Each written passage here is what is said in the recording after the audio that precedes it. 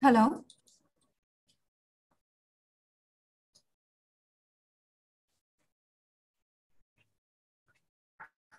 Hi, everyone. My name is Nainika.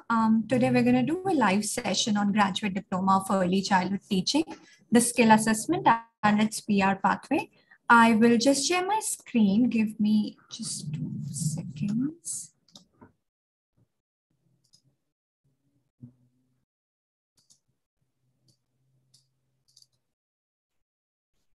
I hope everyone can see my screen now.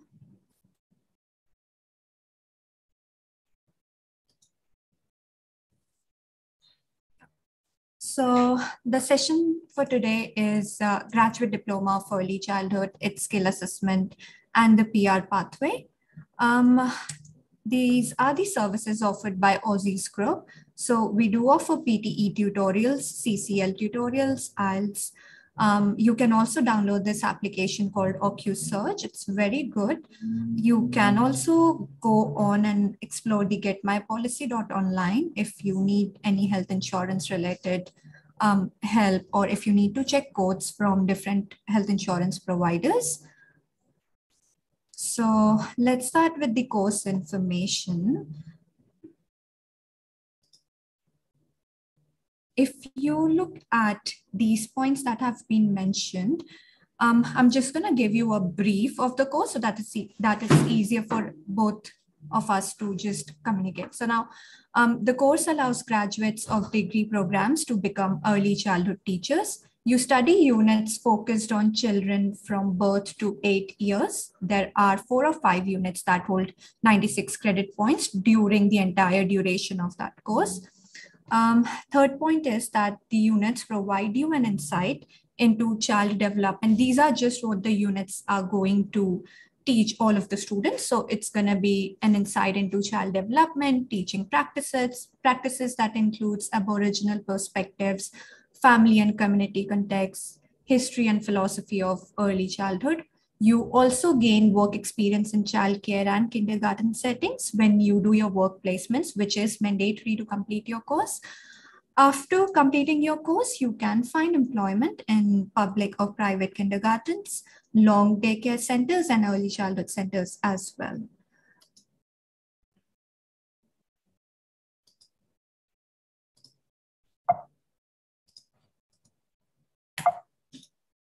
Sorry, just a second.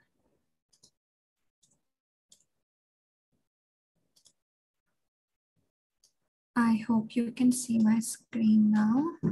So these are the leading education providers that provide graduate diploma of early childhood teaching or education courses along with their fees. So if you look at Swinburne University, the total fees is 30,000. If we look at VU, the total fees is 29,200. RMIT's fees is 33,600 and SU's fees is mentioned below. Please be noted that all of these universities, they do provide scholarships as well based on your past scores. So once you have submitted your application, the universities do assess your application for scholarships and provide you if you are eligible for any of these scholarships. Let's look at the key points now. So the course is fully accredited with all of these courses that are provided by these universities are accredited with ACECQA. The course duration is 1 year and it is usually done in a blended mode. So you have to go to the classes, but you do have an option for online classes as well. So it is a blended mode, not completely online, not completely face-to-face engagement is required as well. VR simulated teaching practice is also enabled. So a lot of universities, especially Swinburne and Victoria University, they do follow the VR simulated teaching practice. The students who are studying this course should have a working with children check, which is mandatory when you study this course and also when you go for your work placement. Now, if we have a look at the academic requirements, a bachelor's degree is required in any discipline. So basically, if you are in Australia and if you want to study this course, you need to have a bachelor's degree that is of AQF level 7 or higher in order to study this course. Another requirement is, if you do not hold this, you need to have a diploma of early childhood education and care and a minimum of 5 years of work experience that is done in the last 7 years. Third point, if you hold a bachelor's degree from countries other than Australia, Canada, New Zealand, UK, US, or Ireland, you will be required to complete an IELTS, PTE, or TOEFL for your entry as your entry requirement. These are the key points continued. So during the period of this qualification, the students are required to do 60 days of supervised placement. So any university that you study at, you need to do placement, which is a part of that course structure, and it is mandatory for your skill assessment later on as well. So the students undertake placements in early childhood settings. They learn putting theories and concepts and ideas into practice while being mentored by qualified and experienced early childhood teachers. The universities do help you with placements as well. The students can also earn while they learn, where the university provides opportunities to work directly with their partner centers. So if you look at Swinburne especially, they do have partnership with the Garden, Good Start, and all of these childcare centers, and they do provide internship or work placement opportunities as well, which are paid. And especially for students who are looking to study this course, it's a very good option because you get a chance to earn while you are studying something. So you basically are studying something and you then get a chance to put that into practice while earning as well, which I think is a very impressive feature. If we also look at the English language requirements, on this screen, you can have a look at the English language requirements of Swinburne, RMIT, VU, and SCU. Of course, if you have a look at Swinburne, they do accept overall band of 6.5, no band less than 6. So you do not basically need 7 or 7.5 in order to get your admission done. You still can get enrolled on an overall band of 6.5. Same with RMIT and SCU as well. Also, if you have studied a bachelor's degree in Australia or a master's, you can straight away get an admission. So you do not always need to have PTE or IELTS in order to get enrolled in this course at any education provider. Now, if we have a look at skill assessment and PR pathway. So the skilled occupation list, if you have a look at the skilled occupation list, and if you type in this course, early childhood pre-primary school teacher, ANSCO code is 241111. This is the skill assessment. So basically, once you've completed this course, you will be applying for your skill assessment as an early childhood teacher. The skill assessment confirms that you have the required qualification and English language proficiency for your nominated occupation.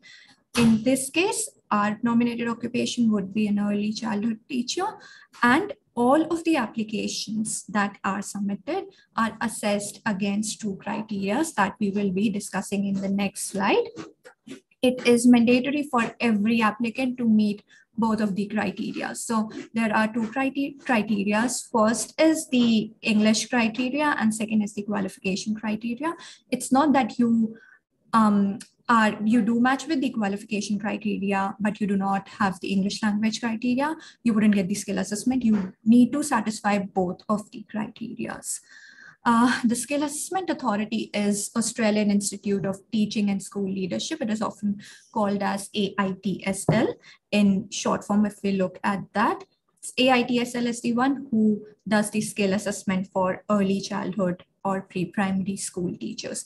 One more point, just to put it again, early childhood teachers, they teach children from birth up to 8 years old. So that is the age group that you would be teaching if you study this course and when you become an early childhood teacher. So let's discuss the first criteria, which would be the qualification. As you can see, I've mentioned that completion of a minimum of 4 years full-time or part-time equivalent higher education level of study is mandatory as a part of your qualification criteria. So the study must include an initial teacher education qualification comparable to the education level of an Australian bachelor degree. Australian bachelor degree should be basically of AQF level 7 or higher, which includes at least 1 year full-time higher education level study of early childhood teacher initial education. And second point, completion of at least 45 days of supervised teaching practice with students across birth to 8 years age range. Now, if we discuss at this first point, at least 1 year full-time higher education level study of early childhood teacher, initial teacher education. Usually what happens is a lot of students, they have done their bachelor's of accounting in Australia, and then they choose to go on and study a graduate diploma of early childhood. This is what we are discussing here. You need to at least study 1 year full-time. So the graduate diploma of early childhood is a 1 year full-time course. It does include the initial teacher education qualification, which is required for skill assessment. And you can, so there are 3 options. First, you can do a bachelor's, just bachelor's of early childhood teaching, and go on to become an early childhood teacher and get your skill assessment. You can do a master's of early childhood, and you can go on to become an early childhood teacher.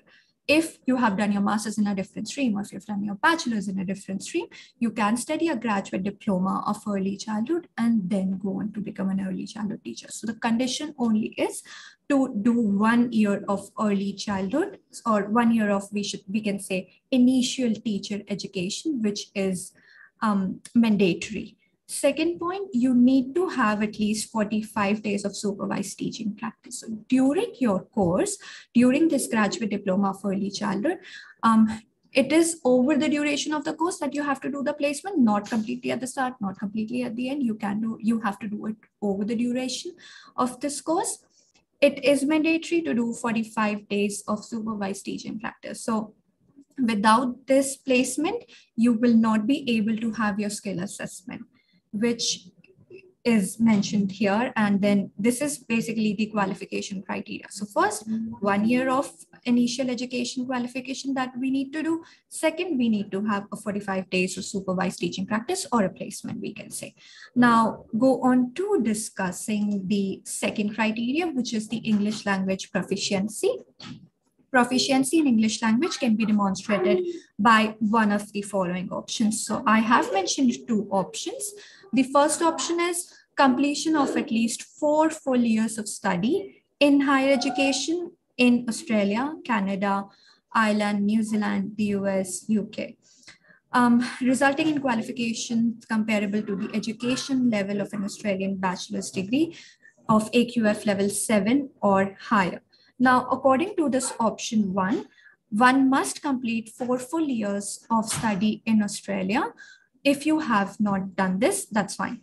We do still have the option 2. The option 2 is academic version of the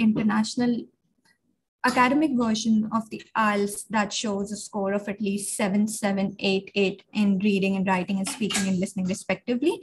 So you need to have 7 in reading and writing and 8 in speaking and listening. That's the option 2.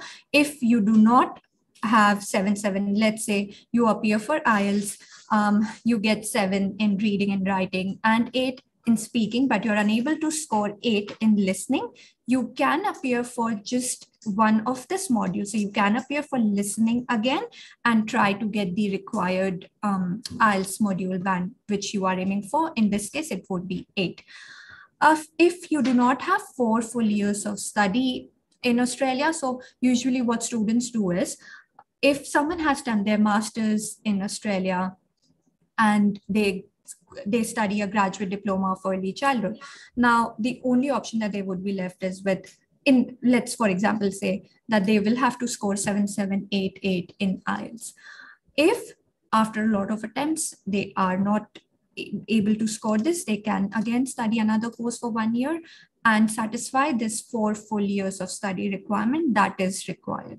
So basically you have to satisfy the English language proficiency and the qualification criteria both of these in order to have a positive skill assessment from AITSL.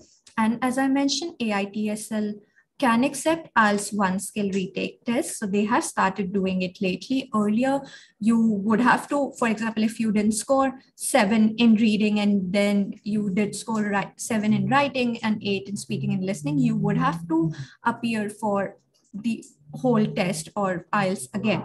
But lately, they have introduced this. You can just do the 1 skill retake if you are unable to score the desired score that you have aimed for and which is required for skill assessment. Yep, this is pretty much it with the information regarding the courses. You can go on to ask any questions that you have, and I would be very much happy to answer all of those.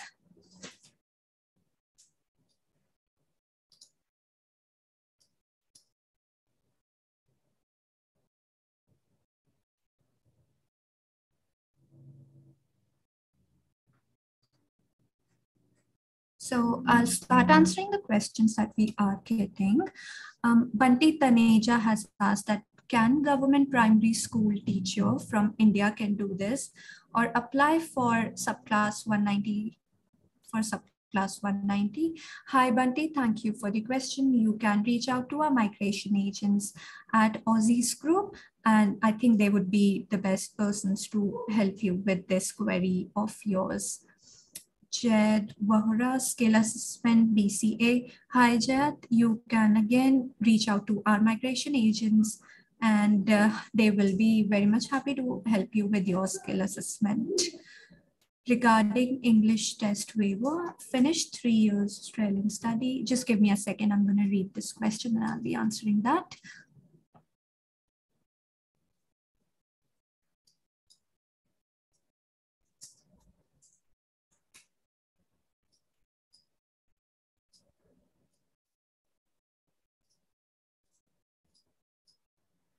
Hi, Teddy. If you have finished 3 years Australian study, 1 year diploma of business and 2 years of bachelor's of business, and you have mentioned that 1 year in diploma was linked to that 2 years bachelor's of business, yes.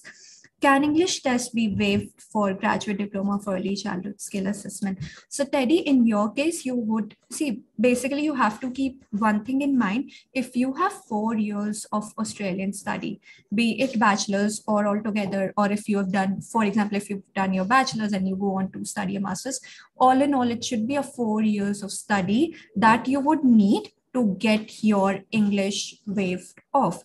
So if I assume that, yes, you have studied a Bachelor of Business, that is for 3 years, and then you study a graduate diploma for early childhood, the total would be 4 years. And yes, your English would be waived off. So you can go for that.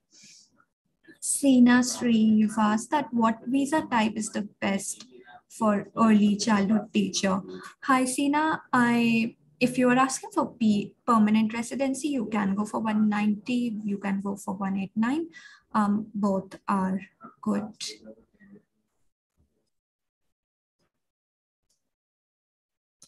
If you guys want, you can share the link of this live session. If you think anyone would be benefited from this session, you can share and ask more questions. I would be very much happy to answer all of those questions.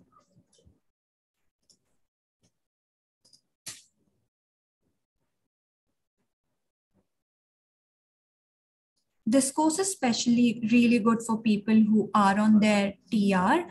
I come across a lot of students who have done their masters in Australia. They've done their masters in accounting, masters in IT, or just MBA, and are on their TRs and are looking for a course that would not take a lot of time in order to go on their permanent residency pathways, and that has a good career option as well. It's a really good option for all of those individuals, because you just have to study for 1 year. You just have to do the work placement for usually 45 to 60 days. So the universities do offer work placements, and then usually it is between 45 to 60 days, which is pretty easy to work on. The fees is also good. The fees is affordable. And if you look at the career pathway, it is good along with the permanent residency option as well. And also, if you've done your bachelor's in Australia, if you've done your master's in Australia, and you're still looking to study something that has got a PR pathway, you can definitely study this course, because bachelor's, let's say 3 years, master's 2 years, you will have completed 5 years of Australian study, and your English would be waived off. So basically, you would just need to complete this course and work on your getting on your skill assessment. So yeah, that would be pretty good for all of those individuals.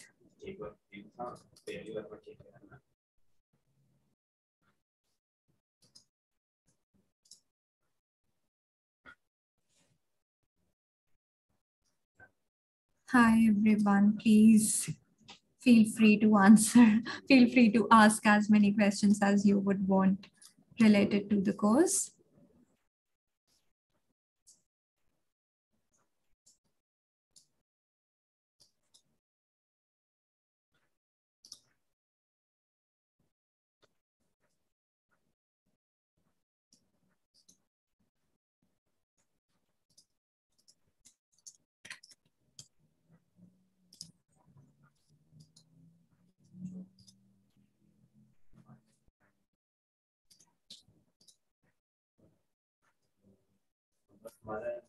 If you want, I can also share the presentation again, if that's a bit helpful.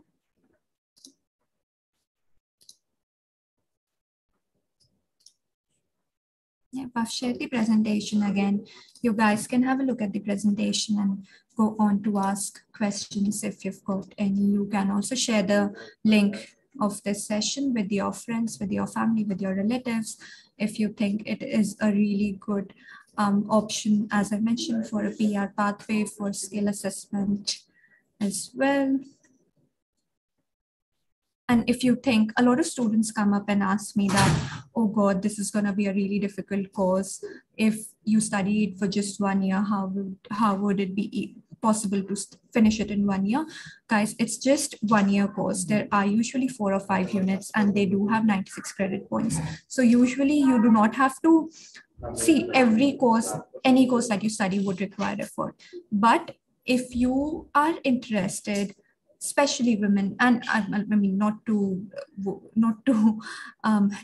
distinguish, but a lot of girls come up to me and ask like that they do have teaching backgrounds, they are interested in teaching. This course is especially good for all of those people and students who are willing to study this course.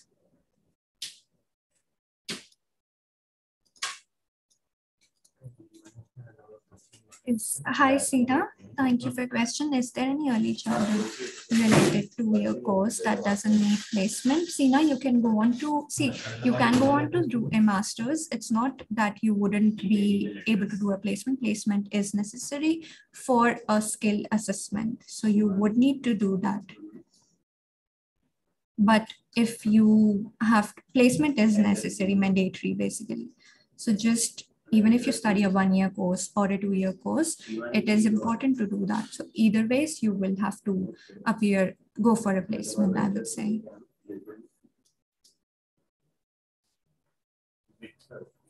Thank you for your question, Sina. You can ask any other questions as well. You can also visit Aussizz branch, your nearest Aussizz branch, if you need any help regarding this. You can contact us. We would be more than happy to help you with any of your education and migration related inquiries. As I mentioned hi Sina, sorry. So you did Master of Teaching, just a minute.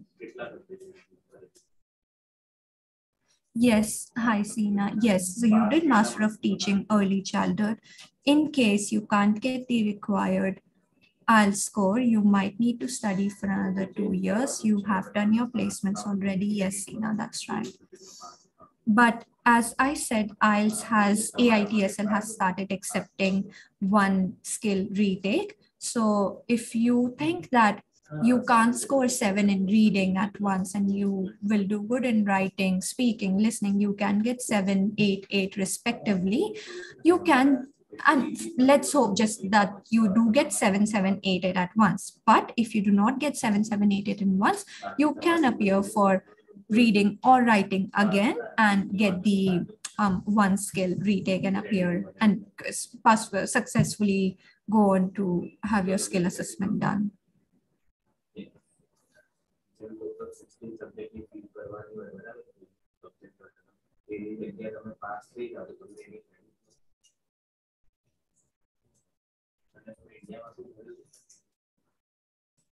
So your English language proficiency, as mentioned, can only be waived off. The IELTS requirement can only be waived off once you've completed 4 full years of study in a higher education setting. So when I say in a higher education setting, I mean AQF level 7 or higher. So basically bachelor's level or higher. So bachelor's, you can do a graduate diploma, anything. But yes, you do need to do that.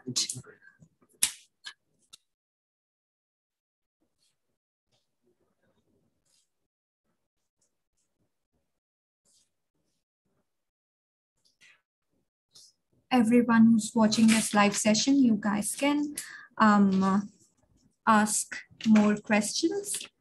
I'll be very much happy to help you with your questions. You can ask questions related to enrollments, fees, skill assessment, PR pathway, anything. I've just opened the presentation as well, so to give you the basic information. Sina, do you have any more questions? How long does it take for skill assessment? I think, Sina, it usually takes up to 2 months for skill assessment, but you can reach out to our migration agents and they can definitely help you with the skill assessment. And if you think that you are facing difficulty with IELTS, I mean, getting the score, you can, as I mentioned, we do help with IELTS and PTE tutorials and classes as well. So yes, you can reach out to us for IELTS tutorials in order to get your desired score and later on to get your skill assessment too.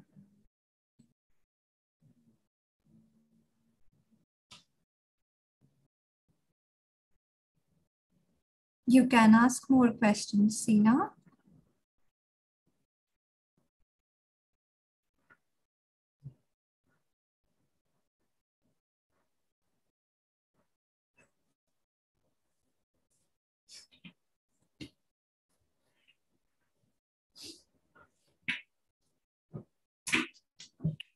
Guys, I'll be here just for a few more moments. If any questions you guys can ask related to graduate diploma for early childhood, its skill assessment and PR pathway, I'll be very much happy to help you with all of those questions. You can also reach out to your nearest Aussizz branch for any of your education and migration related inquiries. We do provide IELTS and PTE tutorials and classes as well. So, yep.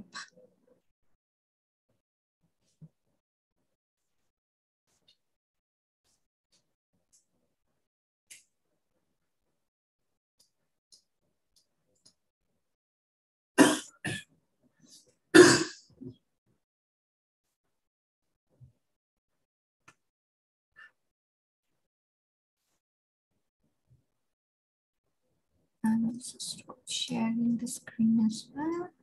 Do you have any more questions, Sina?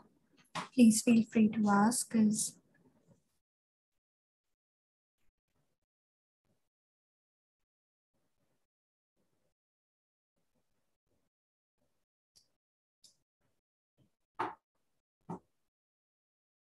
So if I'm not getting any more questions, I think I'll end this live session for now. You guys can reach out to your nearest Aussizz branch for any of your education and migration related inquiries.